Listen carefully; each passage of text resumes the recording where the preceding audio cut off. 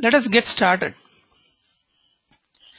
The purpose of this webinar, testing as career, exclusive webinar to freshers, job seekers. One of the reasons why we wanted to conduct this webinar is there are many people who want to get into the testing field, but they do not know what they are going to enter into. Simply because the peers are doing testing, they get into that. Or, okay, let me try this also. But anything in life, if we have a formal approach with proper understanding, the chances of getting the success is pretty high. So we wanted to give some of the industry insights on what is the testing, what is the market, what industry expects from people. That will be helpful because many people, without knowing that, they try and then attempt, they try hard, but end of the day, if success is not coming to them, they feel slightly dejected. Rather than getting into that mode, if you have proper information, it's better for you, and then you can get yourself equipped much better. That is the precondition why we want to do this thing. Okay. Now, let me go to the next slide. First thing that you need to understand, what is the size of the industry? Anywhere, if you want to get into the business or the job market, you need to know what is in it, how big it is. Without knowing that, it will be very difficult for you to assess the exact situation. This webinar will go for about 40 minutes, and then I'll be answering some of the questions from the audience. And this is also recorded. We'll be uploading this to our YouTube channel. I'll be showing that towards the end of this webinar. Let us first take what is the Indian IT industry size.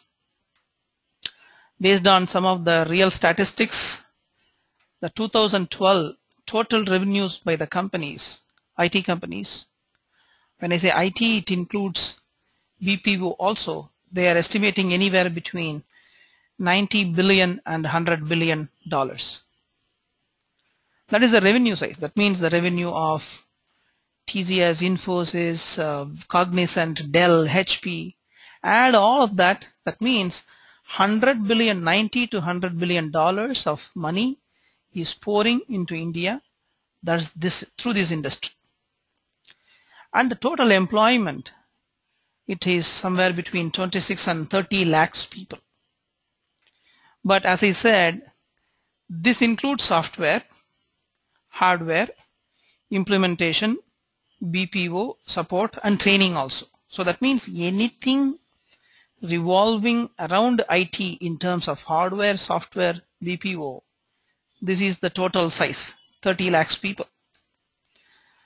And within pure software hardware alone, anywhere between 20 and 22 lakhs people are working currently, and 6 to 8 lakhs in BPO. There's a question already from one of the audience, where do we get these statistics? You can refer to NASSCOM site or some of the books like magazines like Data Quest, PC Quest. They do a great amount of survey, and then they collect all these statistics, which is useful both for the nationwide planning commission as well as the infrastructure development, right? So you can get this information from those bodies. Now, when we say these many people, right? This is direct employment. That means they are all either a software programmer or a hardware engineer or an implementation or support or BPO. But there is something called indirect employment. This is a very, very important factor for the country. If one industry is there, around that there are so many other jobs built in. An estimate says 3 times the core jobs is the indirect jobs. That means IT and BPO industry is giving indirect jobs to 80 to 90 lakhs people, and everyone should be proud of that.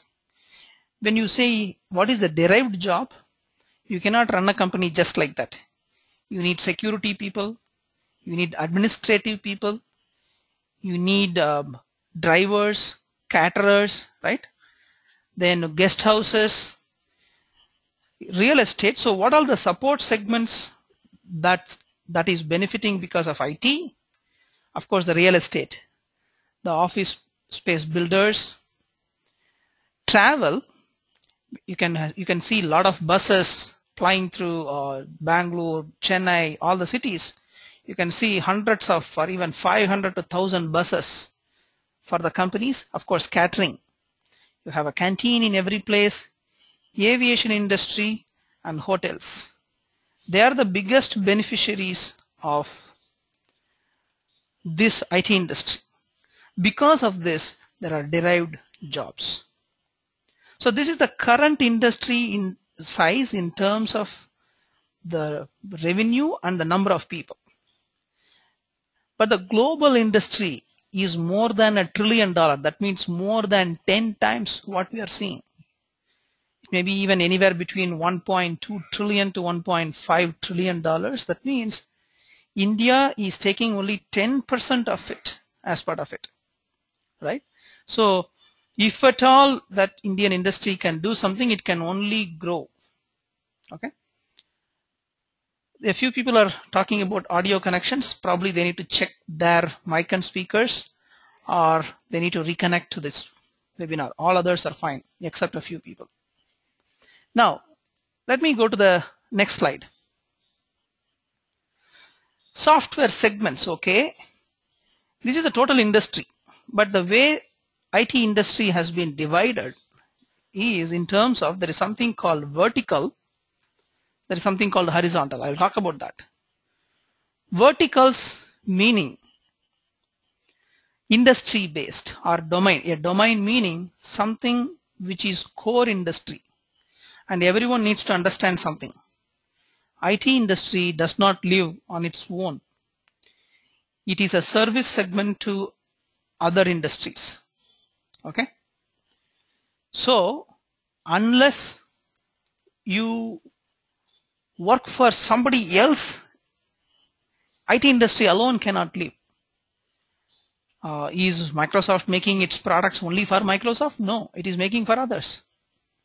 Same way, the verticals are the industries which consume IT. So people who are doing the programming and other stuff, they should know that domain. BFSI, banking, finance, securities and insurance. This is the biggest segment. Okay. There are a few questions. Can you give some materials? Probably it is too early to answer now. Anyway, we have got the last 20 minutes for question and answer. So I'll answer your questions. Keep posting it, but I'll answer your questions towards the end of the webinar. First, some of the information that you need to know I'll be providing. Then we will take up the question and answers. Healthcare and pharma industry, manufacturing and logistics. Logistics meaning transportation, telecom industry. These are all there are other industries like education, a lot of things, but biggest players who need IT by giving more money are these industries. That is called a vertical. There is something called horizontals. Horizontals meaning technology. The technologies are like Microsoft .NET, Microsoft technologies, Java, IBM mainframe, internet apps, PHP, Python, Perl, Ruby, whatnot. They're all anything you try to build internet applications. It doesn't mean that you cannot use Java or .NET, but these are all pure internet-based applications. Then mobile development, apps, databases, packaged softwares like ERP, SAP, Oracle applications, of course the embedded systems. There are a lot more horizontals. Any technology you take, that comes under this. But technologies do keep changing always. as and when new technology comes, the older technology goes away. Like once upon a time, Fortran, Pascal, they were in use. Those are all not now there. Soon, sometime, VB has gone, VB.NET has come. Same way, the technologies do change over a period of time. So software, you can divide into verticals and horizontals. Just a quick question. So far, is it making clear to you? So where I'm heading to? Are you able to grasp what I'm talking in terms of the size, in terms of the software segments? If so, please raise your hands. Cool. I could see the hands raising. That's good. Good.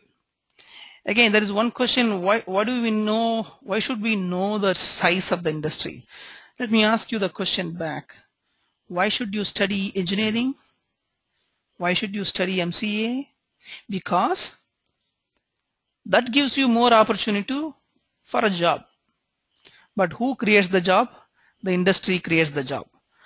Unless the industry is big, it cannot create job. And if it is not creating that job, it will dwindle in the education field also. So it is always better that you know the size, right? Now, the next slide. I am moving to the next slide. People distribution. Let us take a simple calculation, because one of the fundamental mistakes people do is this. We have got, let us say, 25 lakhs of people are working, because I have given a range of 22 to, or say 24 to 30 lakhs people. But in IT, pure software alone, anywhere between 20 and 22. I am taking a higher number, 25 lakhs people. Now you take 10 major technologies, but the real time is Microsoft.NET, Java, and IBM mainframe. They are the biggest chunk. That chunk alone takes 50% of the people. All the other technologies, they are taking only 50% of the people in real time. So assuming, okay, every technology has equal number of players, we are talking about out of 25 lakhs people, we are talking about 2.5 lakhs people in each technology. So for the last 20 years, we have built 2.5 lakhs in each technology. So in India, it may vary a bit. Maybe in Microsoft technology, who are actually working now, maybe 2.5 to 5 lakhs max. There is a difference. There may be a number of people knowing Microsoft technology or Java technology, but they may not be working in that. What I am talking about is currently the number of people working in each technology. It can be anywhere between only 2.5 and 4 lakhs. And imagine the industry grows by 10% every year. Unless it grows, it cannot create jobs. The growth is the indication through the jobs. So that means 10% on the 25 lakhs is 2.5 lakhs. So we need 2.5 lakhs people, new people every year. And the equation is, I don't need all the 2.5 lakhs people knowing only one technology or something like that, but companies do take them, train them in different technologies. You take any big company, they say .NET stream, Java stream, mainframe stream, SAP or ERP stream, and then testing stream. So people are getting divided after they are getting recruited. Once they are recruited, they are trained, distributed among various areas. Okay. Now, there are a few questions. How can I get a job, etc. As I said, we will be answering those questions towards the end. Let us first go through some of the facts and the figures. So in every technology, you need 25,000 new people every year, and that is a fresher. So you need to get freshers from the college. That should now happen. If the industry does not grow at this rate, this number will come down, but we don't see that in the next 5 to 10 years. It's definitely poised for 10% growth at least.